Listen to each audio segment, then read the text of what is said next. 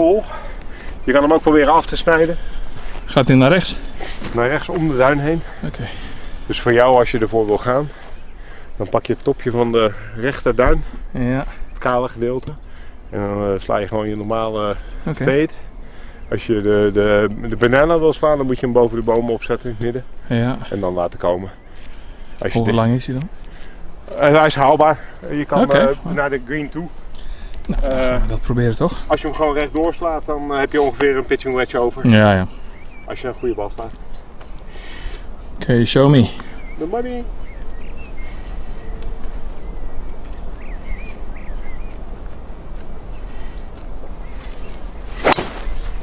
Oh. Streep. Holy moly. Acceleration. Je driver doet het, hè? Dit is de Risk Reward par 4. Daniel gaat proberen met de power fade, rechter duinrandje en rip it. Dat is de linkerduin, Ja. Daniel. Kom terug naar midden fairway als hij de fairway kan houden. Die kan te lang zijn? Uiteindelijk prima. Oké. Oké, savvy. Ja, die drive verdient eigenlijk beter. Oh ja. Ga je hem onder die takken punchen? En dan hopen dat hij door de vallei weer omhoog komt.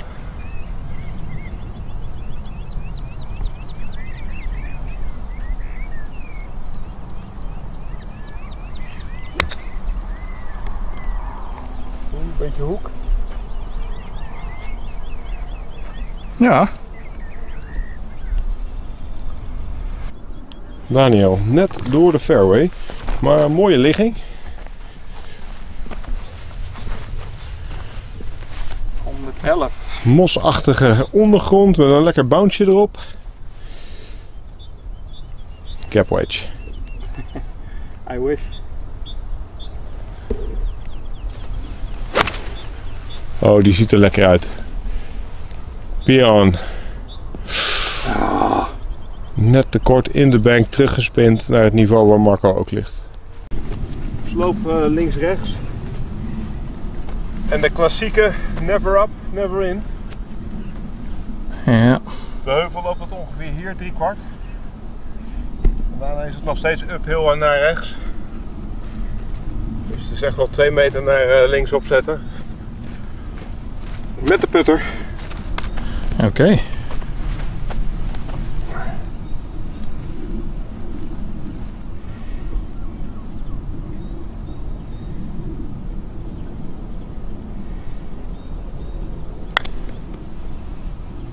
Kom op. Ja. 1,5 meter recht op de hill. Maar ja, prima. Is oké.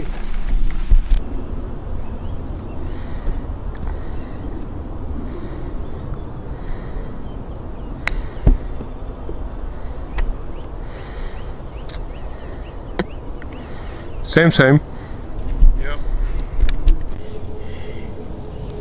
Een paar pogingen van Daniel.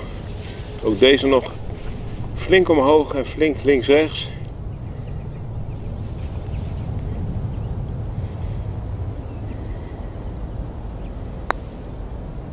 Oeh. Weet niet veel. Slechte bogey.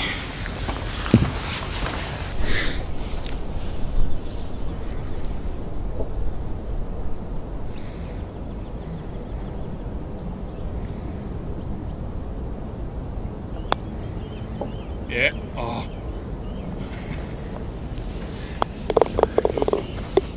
Zonde. Wat hebben we hier? Par 5. Oh, leuk. Bijna 500 meter. Ja. Dus speelt ook in de KLM Openlus. Hier op de Kennemer. Oké. De hol ligt eigenlijk daar. Nou, je ziet hem achter het bosje in het zonnetje liggen. Dat is een scherpe dogleg. Oké. Aan het einde van de fairway zie je een eenzame boom staan. Met Ja. een kale stam. Ja. En dat is de lijn waar je wil eindigen. Ja. Als je er iets over te zeggen hebt natuurlijk. Fairway is oké. Fairway is oké.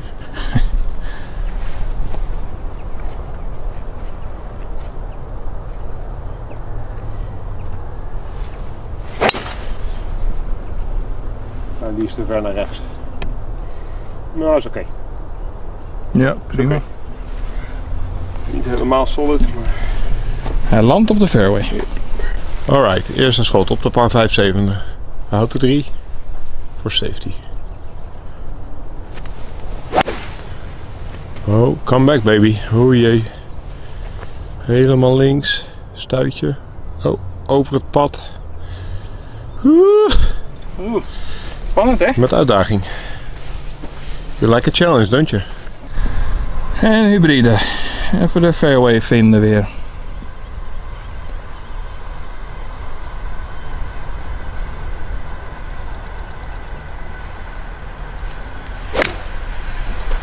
Nou, dat gaat geen probleem zijn. Woehoe! Oh, lekker. Hij houdt de 3. Daniel Björk.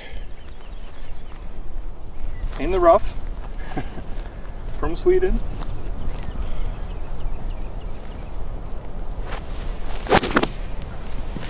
And still in the rough from Sweden.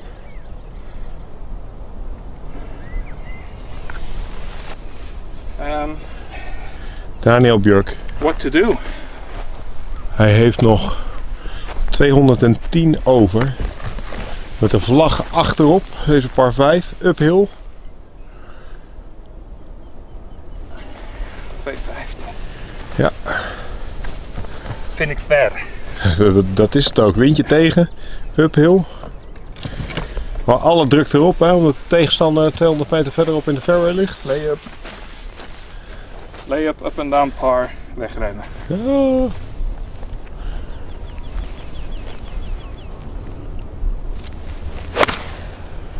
Oeh, dat is een beetje veel slice. Blijf.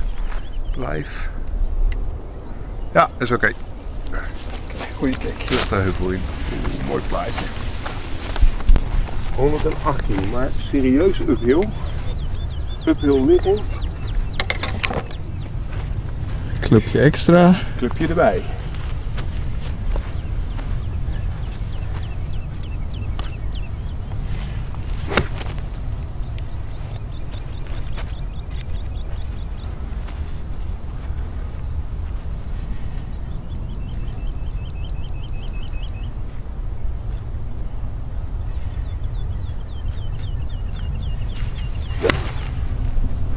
Weer goed contact. Beetje links op de green. Ja, oké. Ja. 74 meter, midden uit de fairway. Dit moet een up and down worden. Uphill liggingje. Ik verwacht een monsterzip.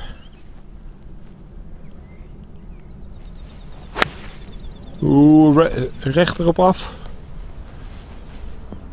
Zit. Oeh, looks nice. Haal je wel de bal zo uit de hond? Bal. Ja, als die erin zit. Voor birdie. Is goed.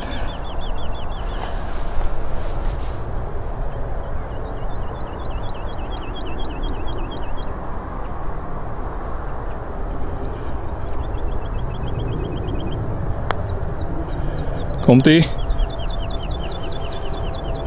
Nou, Net te laag. ik vind het een hele goede par. Dankjewel. Kijken of ik deze kan maken. Voor toch een mooie par dan. Daniel heeft een avontuurlijke par 5 beleefd. Maar door een super wedge van 74 meter. Toch een goede kans op par. Downhill, recht in de hole. Toch een beetje. Linkerkant van de hole. Can't be much.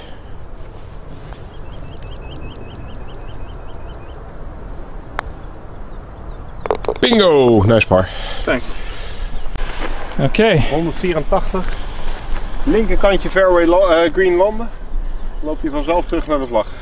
Pittige par 3 dit. Zeker. 184.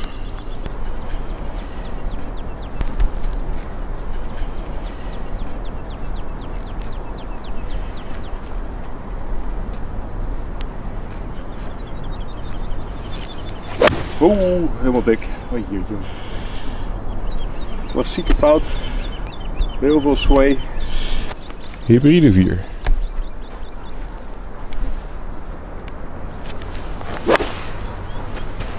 Heel laag, hier over de bunker. Helemaal door de green heen. Kombochtje. Rol terug, achterkantje green. Prima. Beetje bump and run? 2 beetjes. De Scottish way.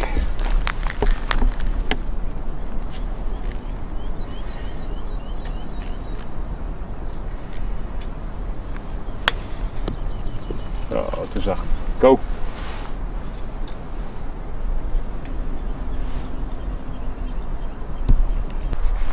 For par.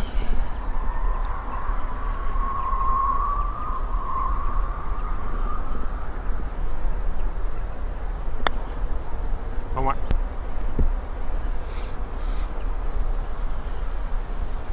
Zo.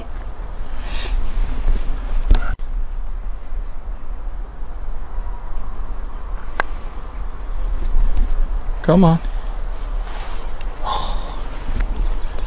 Okay, pick it up.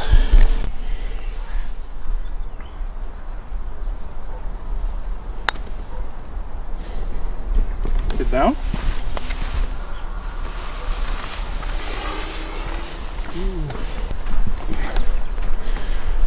Oh ja, dit is de Daniel lengte. 8 uit 10. Dit moet wel lukken. 8 uit 10.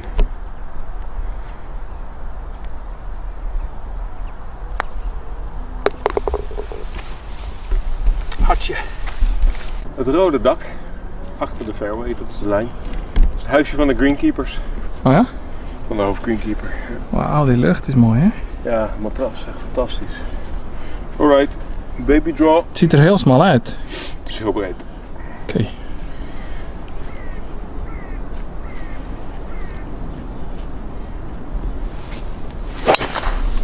Oh, die is goed hè? Ja. Ah, heel krapjes. Weer een goede bal. Op de 9e driver.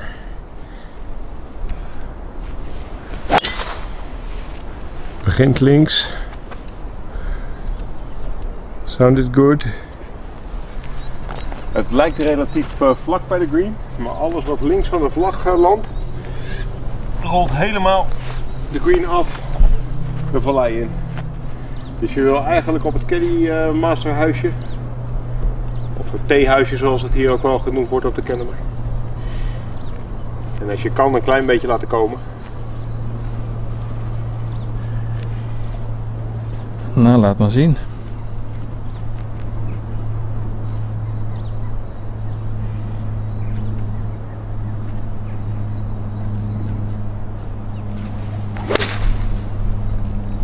Oh, die is te ver. Blijf! Ah, klassiekertje. Ja, dat bedoel je. Goed contact, maar net te veel draw. Ja, jammer.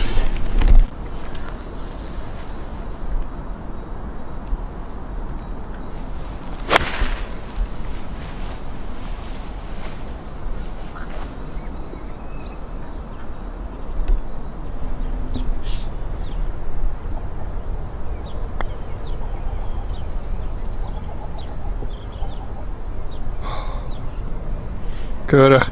Dankjewel. Heel goed.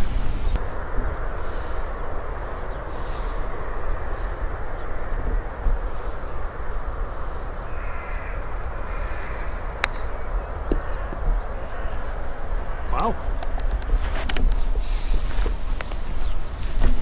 Dat is agressief.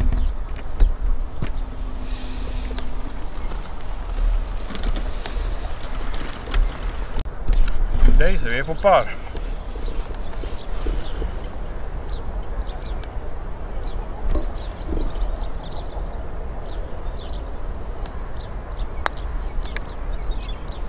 Wauw. Ook weer veel te hard.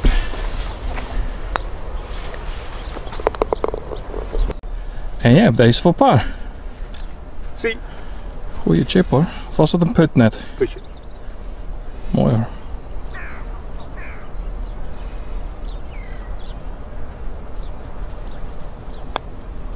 Ah, super par. Thanks. Birds in the fairway.